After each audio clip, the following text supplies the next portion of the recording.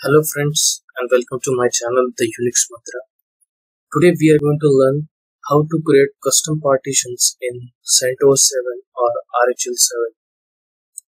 So we'll be going to install a virtual machines with the CentOS installed on top of it. We'll have a hard disk of 30 GB and we'll be creating a total 7 partitions, out of which one will be a standard partition, that is /boot of 500 MB, and the rest of all will be on LVM. So let's start. First of all, we need a ISO file. So in order to download that, just browse centos.org/download in the browser and it will show you this page. Click on minimal ISO. Here are the list of the links from which you can download the ISO. Simply click on any of the link and it will start the download. I'm not going to download it because I already have it installed. So let's start installing a virtual machine. I will be using a Oracle VirtualBox Manager in order to create a virtual machine. So click on New and give the name of the operating system or the name of the virtual machine. Here in my case it's CentOS7. So it will automatically detect the type and the version of the operating system.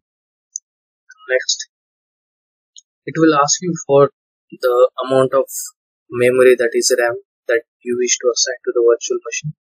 Let's keep it as it is, that is of 1 GB. Click on next. Then it is asking if you want to create a new virtual hard disk or use the existing one.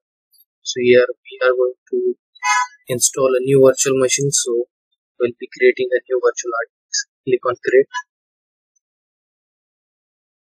And next, just keep it as it is, that is dynamically allocated. Now it is asking for the size of the hard disk. Here we'll be using 30 GB of hard disk, so give the size as 30 and the location. I'm going to store the virtual disk into a folder, so it will have a name as CentOS7.pdf. Click on save, create. So done. It has created the machine, but the operating system yet to be installed. Just click on start.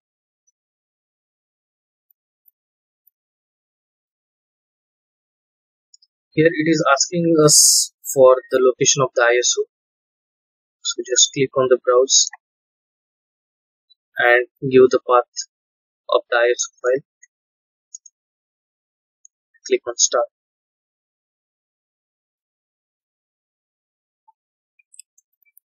Click on install CentOS7.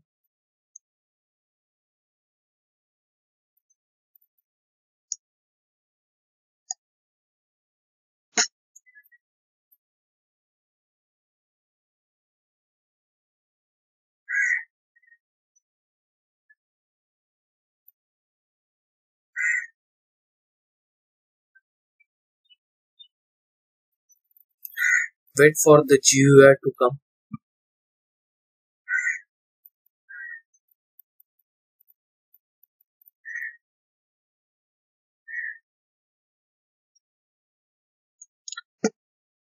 And here we go. Select the type of language. So we'll keep the English, US English. Click on continue.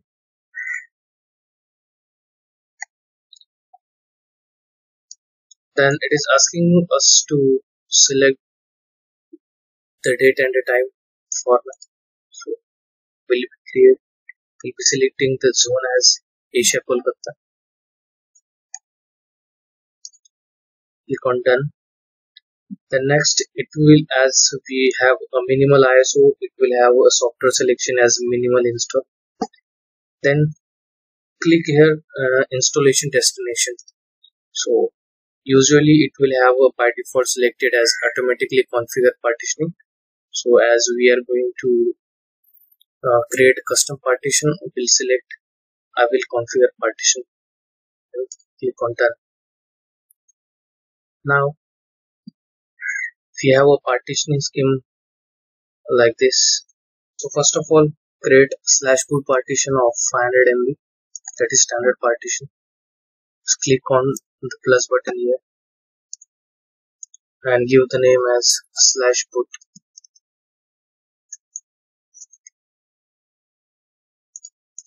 and the size 500. Click on add mount. So it will by default has a standard device type selected as standard partition and the file system as XFS. Will keep as it is. Then the next, click on plus sign. We'll create a root partition that is slash and the size that is of 6 GB. Click on add mount point. Here it will have by default selected as LVM, so we will not change it. It will have a by default volume group created with the name as CentOS. If you want, you can modify the name. So I am going to give a name as VG00 and select the size policy as large as possible so that you will be able to use the entire 30 GB hard disk. Click on save. This is the name of the LVM, so you can change if you want. I will keep as it is, that is the root. Then the next partition /home with the size of 2 GB. Click on add mount point. Don't change anything because the rest of the mount points will be on LVM. Just create a next partition /USR of 10 GB. Click on add mount point. Then /var of size 6 GB. Click on add mount point. Then swap of 2 GB. It will have a file system automatically selected as swap. Then /tmp of 3 GB. So these are total mount points: /home, /var, /tmp, /boot, /usr, then the root, and finally swap. Click on done and it will show you the total partitions that it is going to create and the type. Click on accept changes.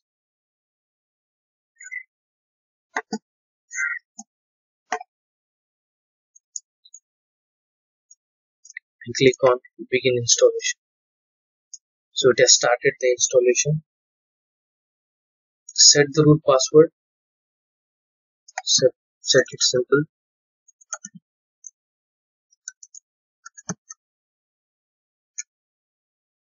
And click.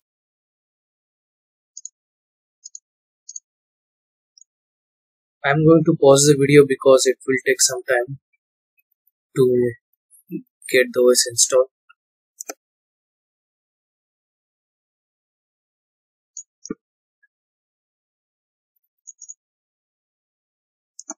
And here we are. The installation has been completed. Just click on reboot and it will reboot the virtual machine. Just wait for a while till it comes.